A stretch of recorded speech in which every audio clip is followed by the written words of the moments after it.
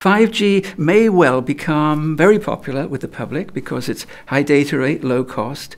And if it does, then broadcasts will need to be brought to 5G receivers. So what we need now technically is a system, 5G broadcast, that will allow broadcasts to be received on new 5G receivers. There's a way to go yet, but the idea is there. In addition to that, of course, we have all of the systems of combining broadcasting and broadband, the hybrid broadband systems, and all of these are going to interact and work together.